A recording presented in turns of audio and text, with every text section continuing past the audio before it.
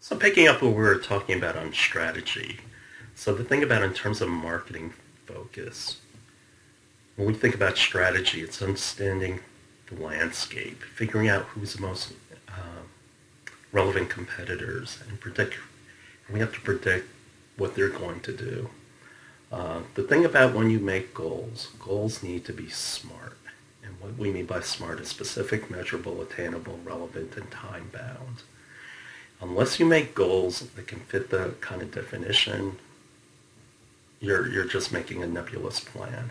And so the thing is, you can't make it, specific. We're going to be better than Google. Okay, but how are you going to be better than Google? How are you going to measure it? Is it attainable for the technology that you have to be better than Google? And the goals that you pick, are they relevant? And also, how much time are you going to take? You have to think about what you're good at, whether it's operational excellence, product leadership, or customer intimacy. And the thing is, when you measure how you do in a market, you're looking at whether or not you're focusing on horizontal or vertical markets. And horizontal markets are basically general markets, like cars. And a vertical market is something very specific, like an SUV market. And so what it comes down to is you could be a price leader, a differentiated leader, which pretty much means you're the best product, or a segmentation strategy, and that has to do with niches and all. You can do more than one. You could be a price leader and do segmentation strategy at the same time. These all can overlap. The thing is, when you think about Orbit versus Priceline versus Expedia, none of them stand out. They don't differentiate well.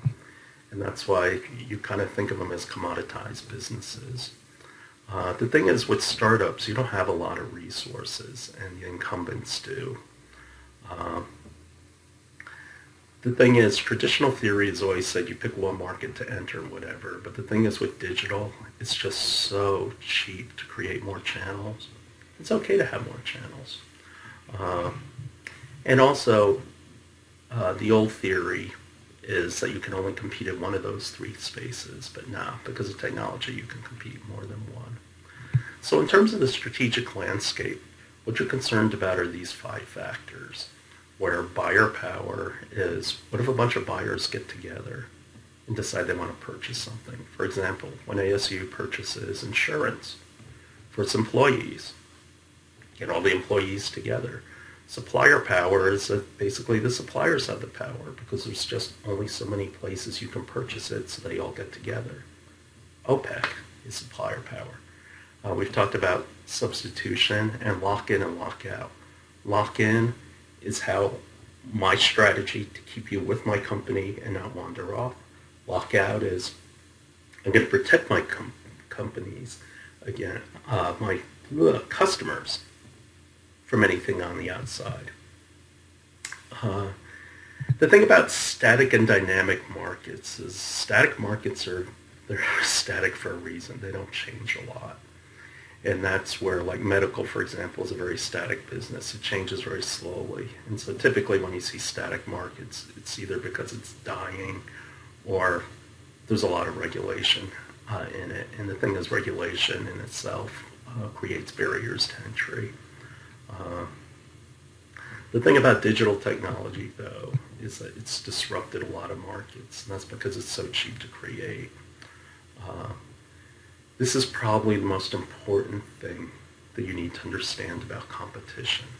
Competition is taken from the viewpoint of the customer. Competition can take place at very different levels. When a typical company thinks about competition, they think about somebody who does exactly the same thing I do. Like if I'm Delta, my competition is United. The thing is, I could, if the distance is very short, my competition is I might as well just drive, just because security at the airport is so damn long. And I've done that before. It's like I only have a 45-minute flight, but I'm thinking, oh my God, I got to get to the airport 2 hours early and all. And I'm just going to take my car. The thing about competitors And direct competitors are basically enterprises that vie with you over the same customer values. The question is, how do you touch the customer and who actually touches the customer? And this is where perceptual maps and value chains. So when we talk about, okay, so we want to think about competition and we want to think about enterprises that do the same thing that we do. This is what a perceptual map is. What you do is you pick a couple of values. So in this case, I'm opening a fast food burger joint. And so I'm concerned about price and I'm concerned about speed. And I'm going to create a new company called Burger Dial where you order your order on your cell phone, and by the time you get to the drive-up window, it's already waiting for you there. You don't even have to pay because you're doing it by phone and everything else. One thing that's really interesting about these quadrants is look up here. In terms of expensive and fast, there's nobody competing in that space. And that's because nobody can make a fast hamburger and still have it be really high quality. So the thing is, what you do is the process of making that is pick the two most important values, divide it into 4 quadrants, and then just start placing who you think the competitors are. You don't have to be scared by competition, but the thing that it does is it makes you aware of what you're going against, but then you need a strategy to outfight them. The thing is, you can do more than 2 dimensions. You could do perceptual maps within perceptual maps within perceptual maps. When we get to positioning maps, you'll find out people make maps based on like 15 different dimensions. Another approach of doing mapping out your competition is just by tabulation. And that's that you look at all the parameters, and it could be more than 2, that companies are judged by, and then you figure out who they all are and how they compare against you. I mean, when you've looked at purchasing products, they put them side by side.